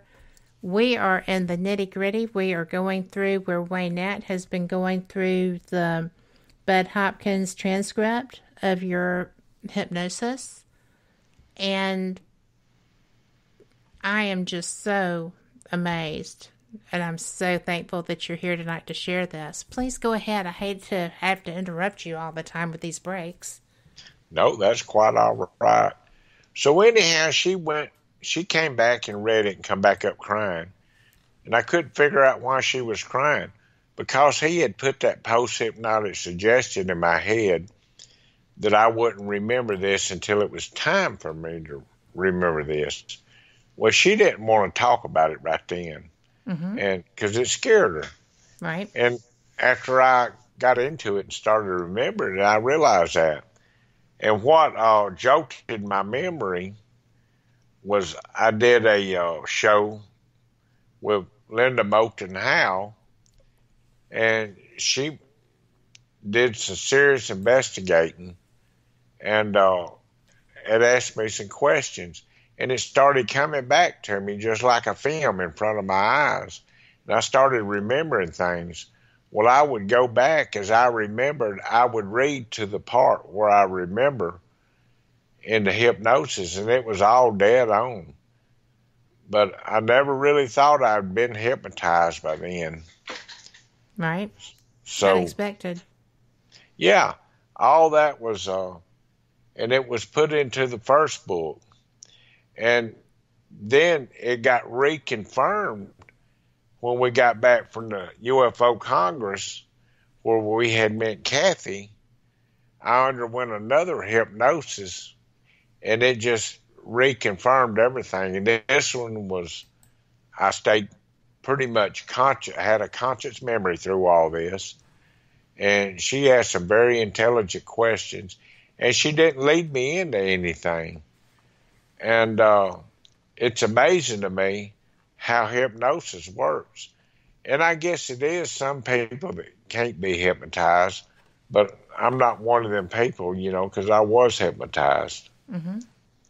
And well, I had wondered about that too, because I've got a feeling that most people can be. Before we go any farther, and I know we're going to run out of time, so I want to get this question in. Sherry wanted to know if any of your children had experiences.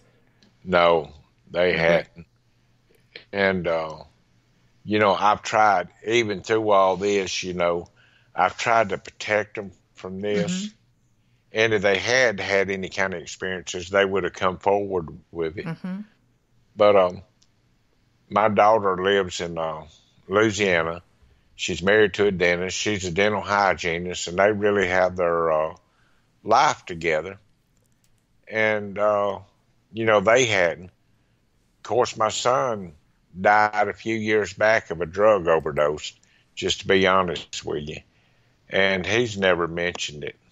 Right. And that was one of them things where he just slipped and, he got on drugs, and I didn't realize it.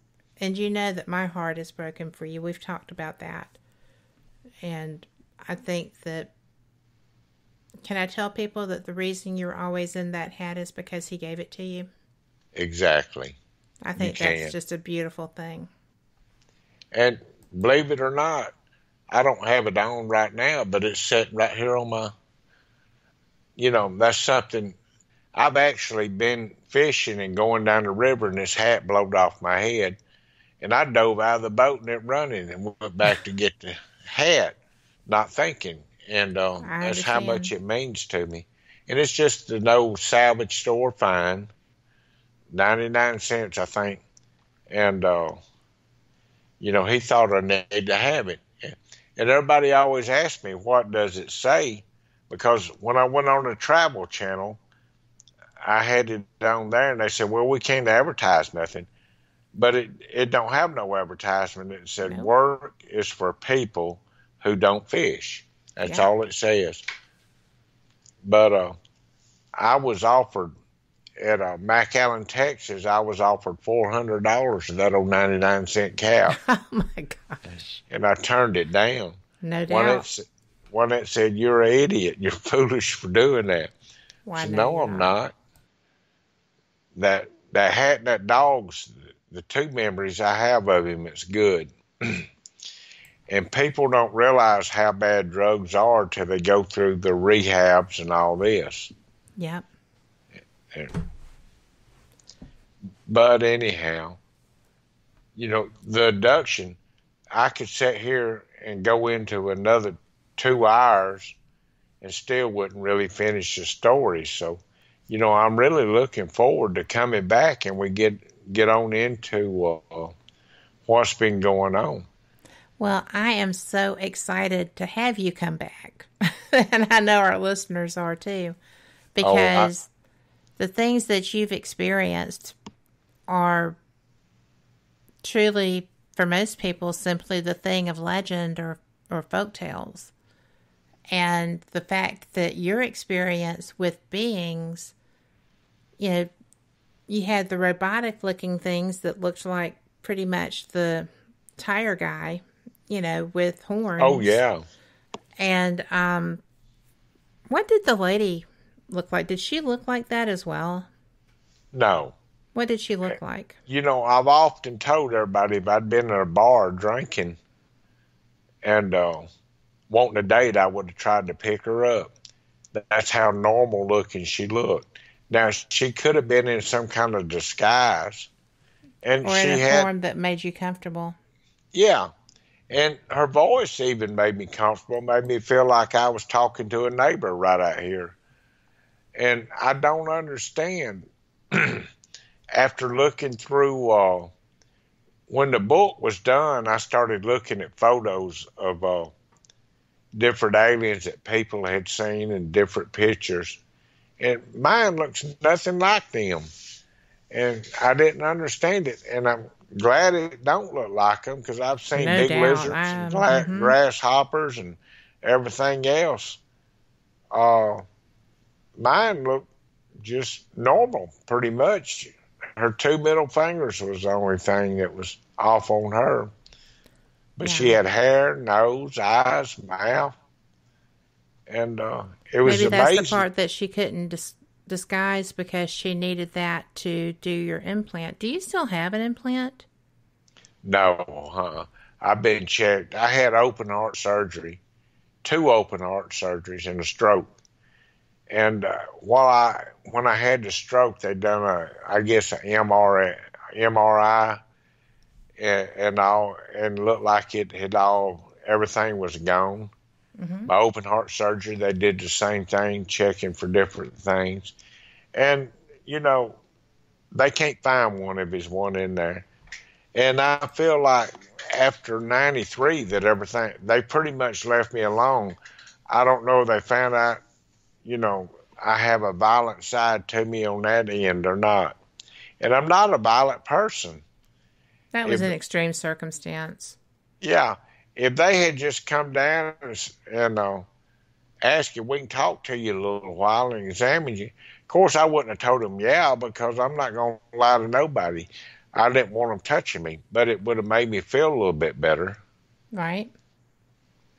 Well, Sherry wants to know, do you ever wonder why, out of all the people on this planet, you would have been chosen? Absolutely. And this came out in the second book.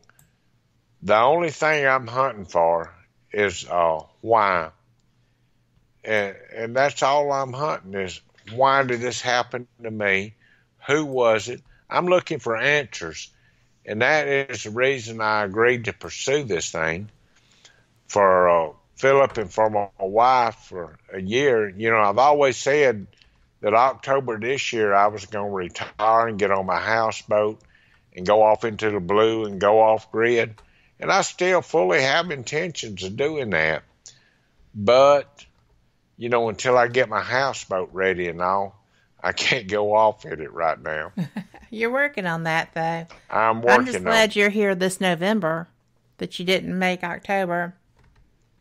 But Walter wants to know if you have green eyes. And I can't tell. In the picture, they look hazel. And when I met you, they look hazel or light brown. They're light brown. Yeah. So that has something to do with contactees and things of that nature, which I'm sure you've read all the things there are to read. Yeah, but, I got into Walter, researching it pretty good. I imagine so. Yeah. Good gracious. I know you did. But, I've only been researching ufology seriously as a field of study for about 4.5 years. I've done this show for 5 years. I had seen things prior to doing what I do, but I had focused more on the spiritual side of the paranormal. When I started hearing things from people that I knew to be credible, it took my breath. And it made me start getting down on this topic as hard as I could so that I would be knowledgeable about it and able to share information. I am just so impressed with you. I know that probably why you were taken was because, as Walter put it, y'all were isolated and easy to get, at least the first time. But also I go back to your memory of there being a ship large enough to be considered a cutter or a NOAA ship out there. And was this possibly something that, started out with us? So, yeah. That's something to ponder sometimes. Is that why, after the experience, they were so anxious to get you to Keesler and get you checked out? And they were doing hazmat testing because they knew that was a possibility. Exactly. They knew this had happened. Because, cutters and ships, because I've seen those all the time in Pensacola Harbor, you cannot move those ships on a dime. No. It takes a while, and you would hear them going if they were going. So they had to still be there when this was happening. Exactly. And that's probably why Hynek got there so fast. Well, that's always puzzled me. And since then, I speak to his son on a regular basis. He's actually been on a couple of shows with me, Paul. Mm-hmm. And he's just a great little pleasure to be around. I've met some really great people here. There's a guy named Johnny Cobb, and he wrote a song. And that was amazing to me. That link is actually in the information for the event, too. Because that's a great song. It was. That was amazing how he put this together. And it got me to thinking, look at all these people that's helped me and, been through this. And, it's just amazing that you get out and you meet such kind people and able to talk about it. That don't think you're crazy. Right, exactly right. Yeah. Sherry, and we're going to have to go, but I've got to ask you, She wants to know, do you believe the government is aware of aliens and that they hide things? Like, do you think Area 1 is holding evidence of such? I think if there's anything at Area 51, there's nothing other than craft. So, I don't think nothing's at Area 51, no bodies or aliens like that. Mm-mm. But who knows? Right. But I'm sure that the government knows about what's going on because they got too many eyes in the sky. And too many people's coming forward now that's been out on ships and everywhere, and pilots and all this that seen things. But to the depth of what they know, I don't know. Me and I've always heard of Men in Black. Somebody asked me if I'd seen them. I've never had nobody come by like that. It's just amazing. Yes. You're amazing. Thanks for being here. Thank you for having me. And I would love to come back and get on into this a little further. Well, we will. We were talking about, shooting for January after everybody's schedule gets back right. So we'll see what we can do. And that'll be before all these things start happening. If you're on that houseboat, you better be checking email every so often. I will. When you go someplace. So go visit those grands. You be checking that email. There you go. And, tell Waynette I said that I appreciate her giving you up for a couple of hours here. I've thoroughly enjoyed this discussion. There's so many other questions I did not even get. I marked off 2 things.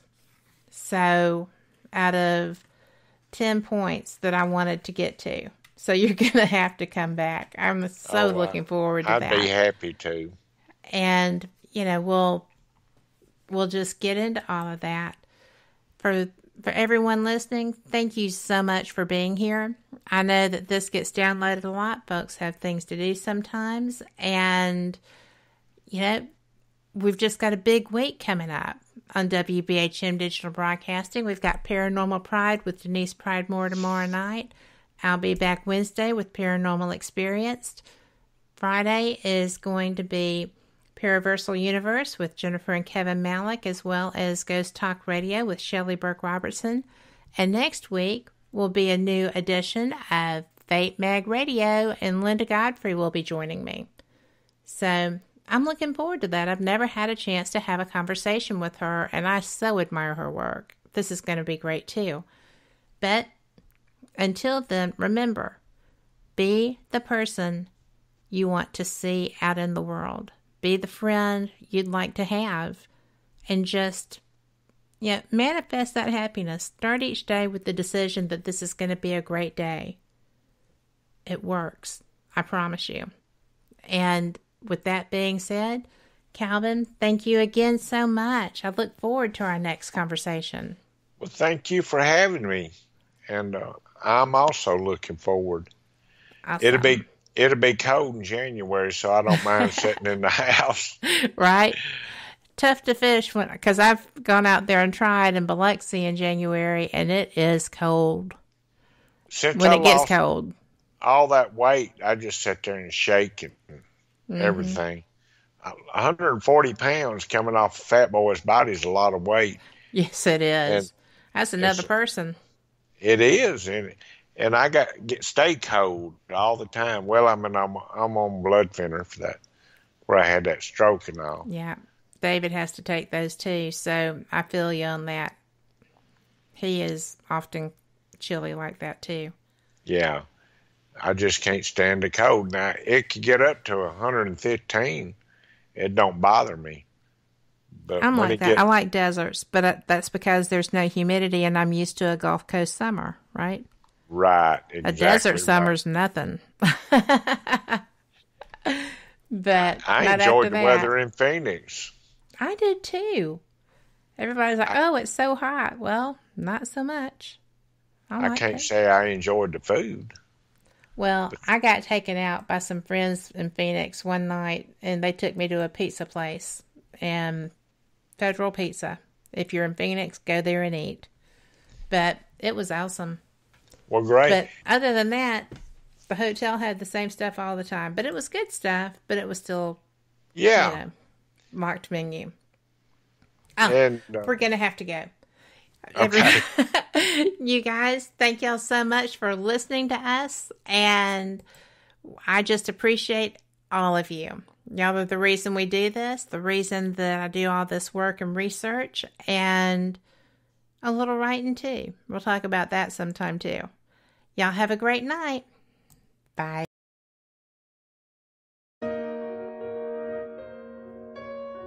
You are listening to WBHM Digital Broadcasting. The best in paranormal talk radio.